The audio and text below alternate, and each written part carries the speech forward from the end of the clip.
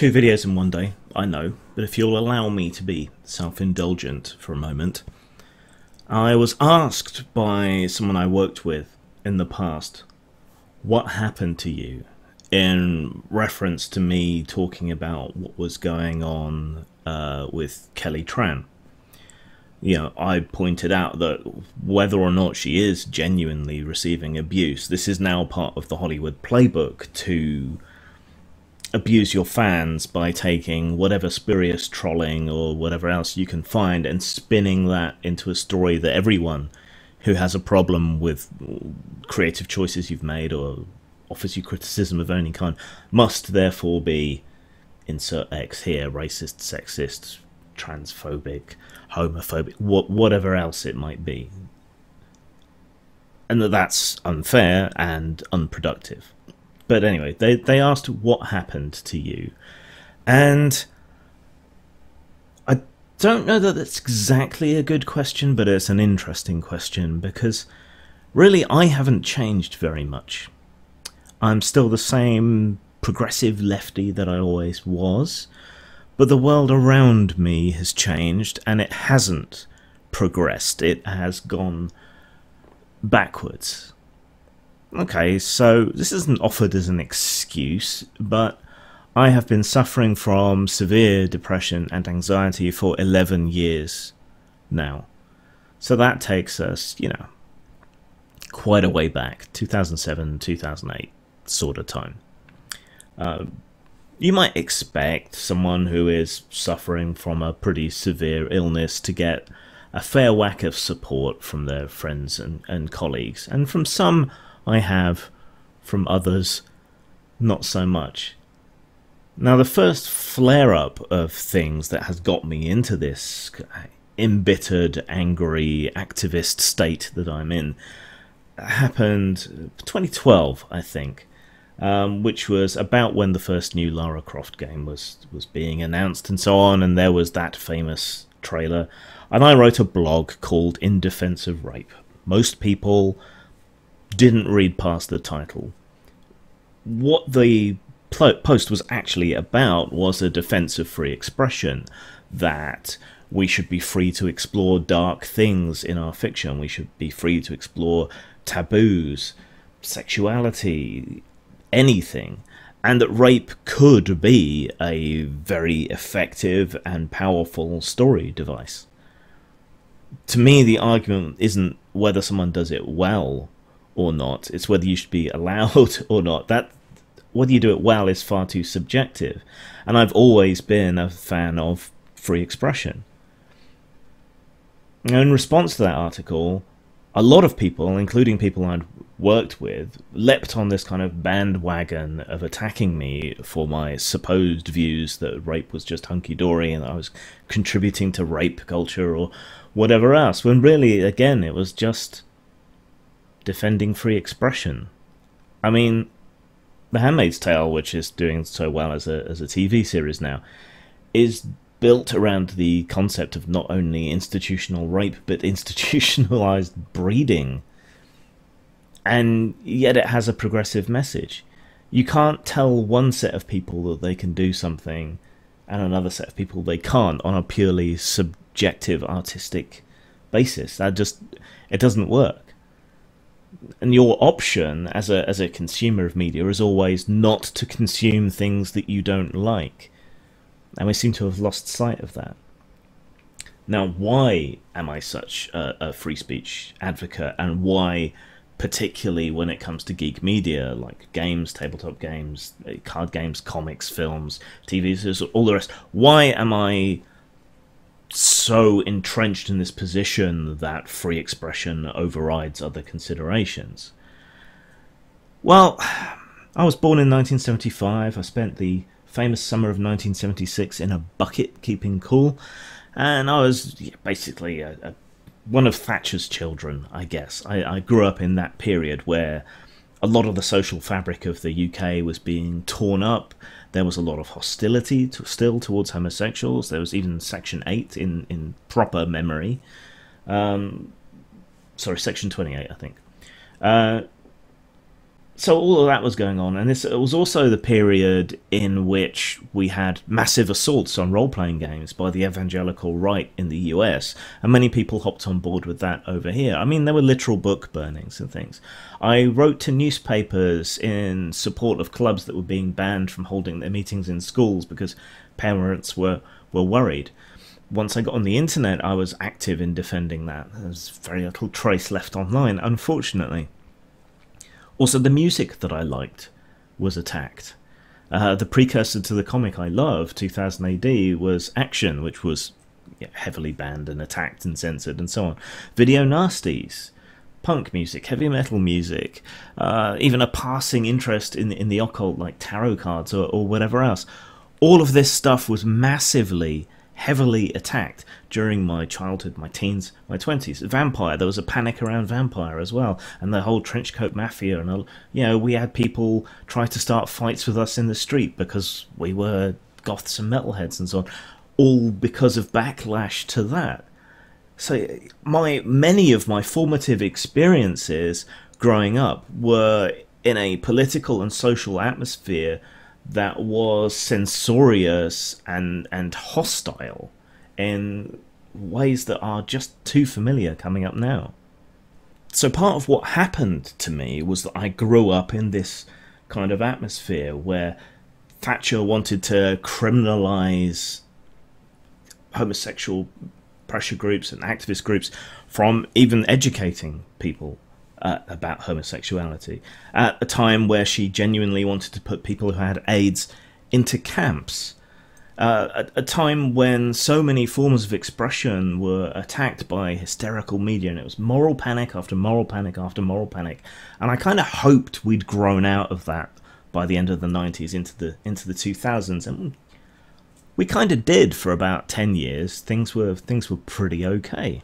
So that's formative, important experiences that I went through. Even seeing friends being not allowed to come and play with me because I was into that dark stuff, things like that. So then we roll around to 2012, and I have this come up, and I was completely blindsided by the lack of support that I got from most people. I mean, I thought the message was obvious. I thought that most people involved in sci-fi, fantasy, horror, gaming, all of these things, whether they agreed with me on particulars or not, would at least have the same context for what was going on that I did. That they also, most of them, would have grown up in a similarly censorious atmosphere, even a worse one for those who live in the States. And so would understand that the freedom we had to express these things, to sell our games, to make our comics, to write our books and so on, had been bitterly hard fought and hard won, both legally and socially, throughout that prior century. And yet support was extremely hard to find. There were a few people who are still very good friends who spoke out for me, but most were conspicuous by their silence, and some people I'd worked with joined in. So part of what happened to me was that first sense of betrayal, that people were so scared and afraid of the mob this time for some reason, in a way that they hadn't been when it came to the evangelists or the people who then assumed that everyone in a trench coat was a school shooter or whatever else. They were happy to fight back against that, but this, no. And there were petitions to make companies that I'd worked with before never work with me again.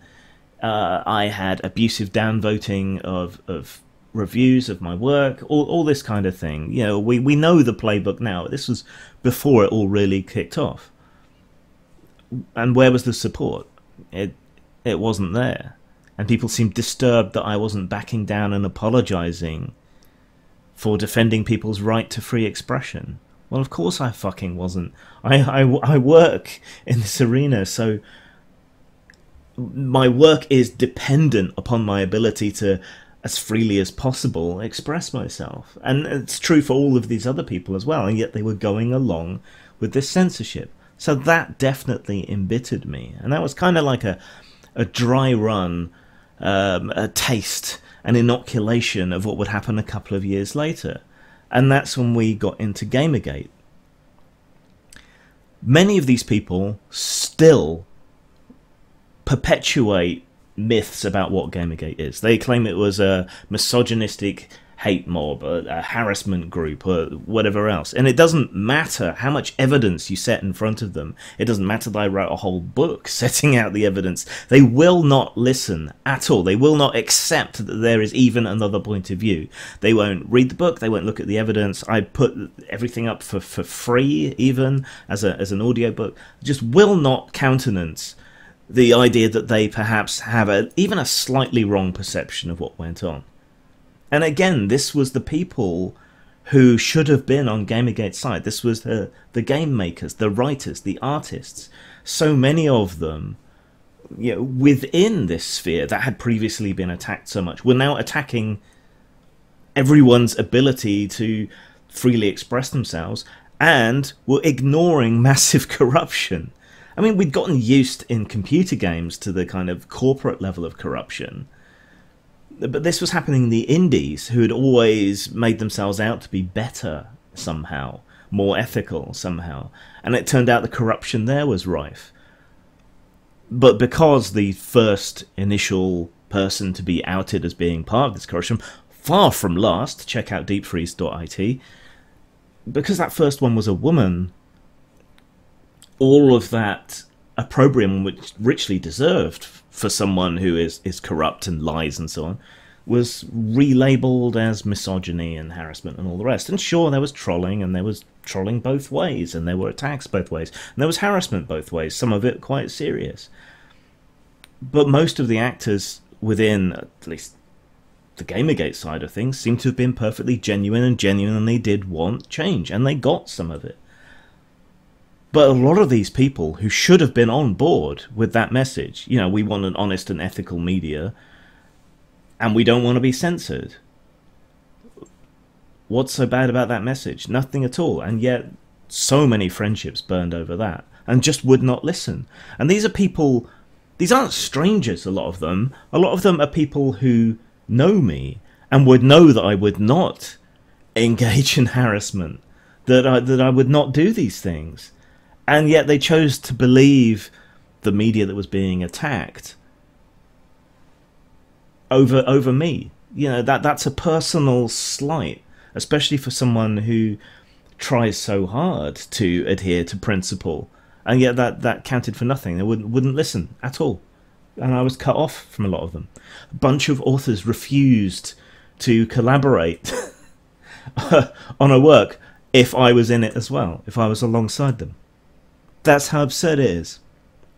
And all I've ever asked for, agree or not, is that the media be more ethical and that creators not be censored by moral panic or law or otherwise.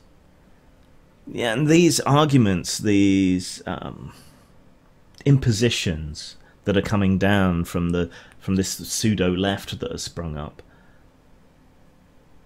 they're the same kinds of things that the evangelical right was saying about sexuality and violence and all the rest of it. But somehow, because it comes from an ideological faith rather than a religious faith, somehow you seem to think that's okay. I cannot be on board with that.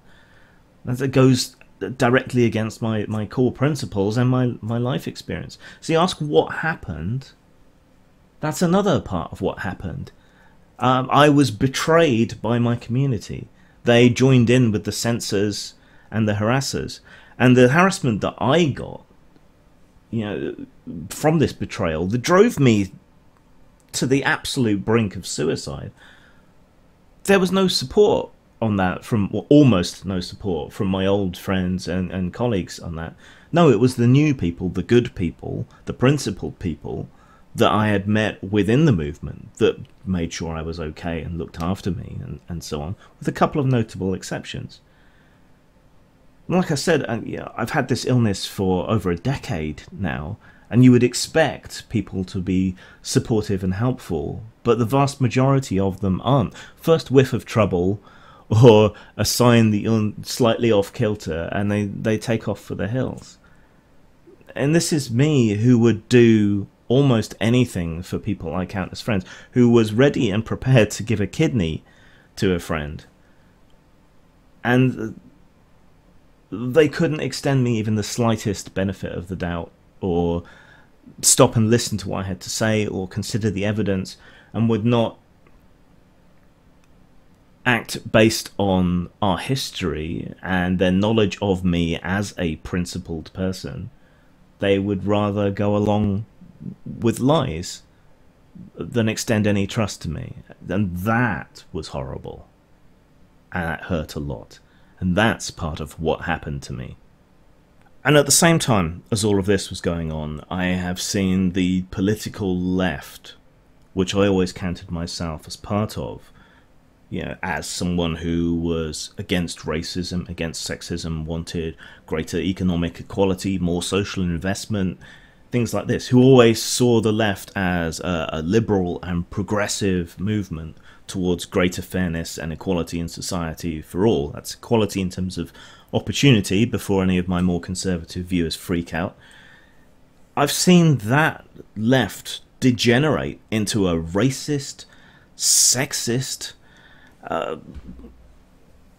man-hating, middle-class problem-obsessed cesspool of illiberal censors and prudes and people that want to control rather than liberate, who want to impose inequality rather than to lift everyone up to equality. And that sense of betrayal has been really hard to deal with.